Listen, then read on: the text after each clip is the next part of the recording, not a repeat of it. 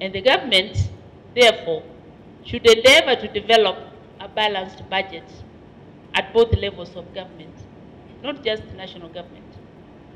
The counties also need to have balanced budgets, which unfortunately they are not, Chairman.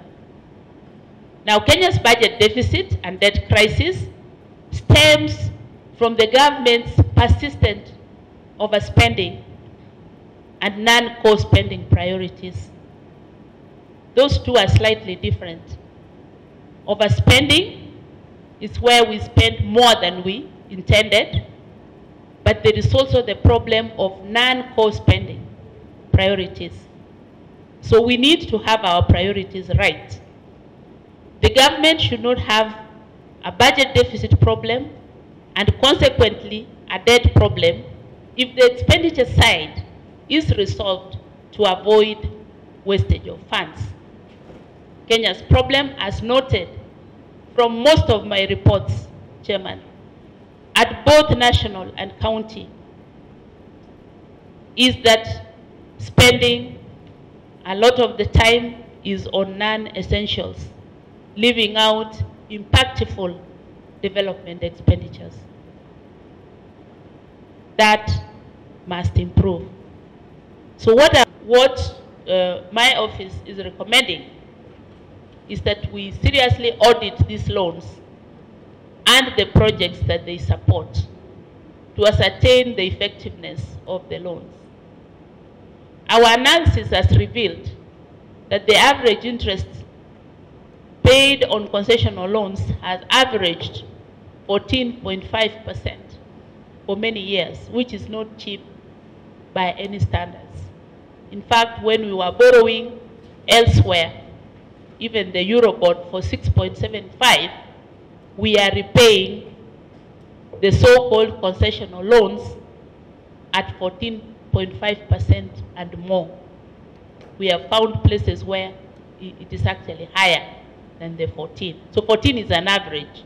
We are saying that the Central Bank of Kenya should revisit the interest rate adjustment at the earliest opportunity. This interest rate affects the overdraft that we were just discussing. The Monetary Policy Committee should be convened to reduce the domestic interest rates, and our current problems as a country in matters inflation are actually driven by the supply side, while the consumption on the household side is not driven largely through debt. This implies that even if the CBK raises interest rates to curb inflation, the rise will have no impact, as inflation will still go up if there is a shortage in food supply. Unless we limit government borrowing, increasing the scope of tax will not increase revenue beyond the optimal point.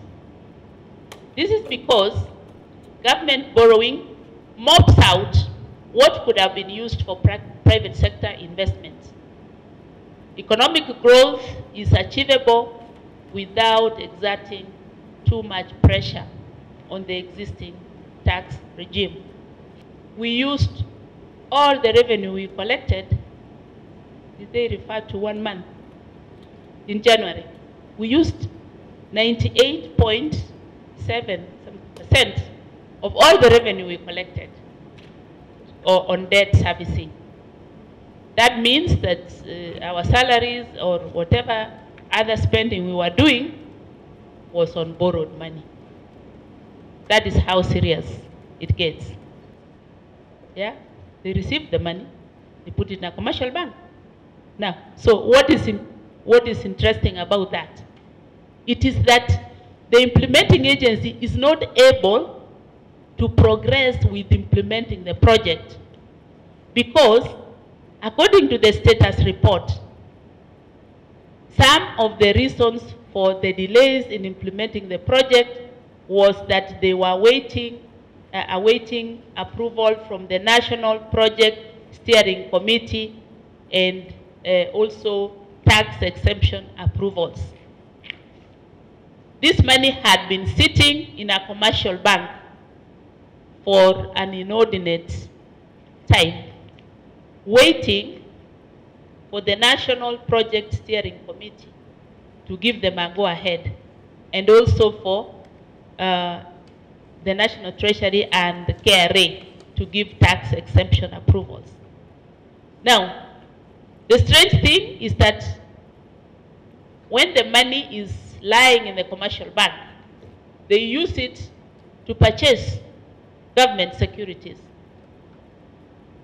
Don't forget, this is money we have borrowed.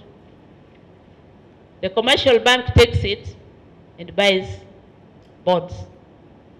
So, you can imagine, the longer it stays there, the better for the bank. They are literally laughing all the way to the bank. Yes.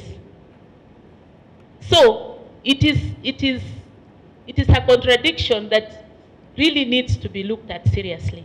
The so-said committee that is supposed to be meeting to allow the projects to take off. This is not even a disconnect.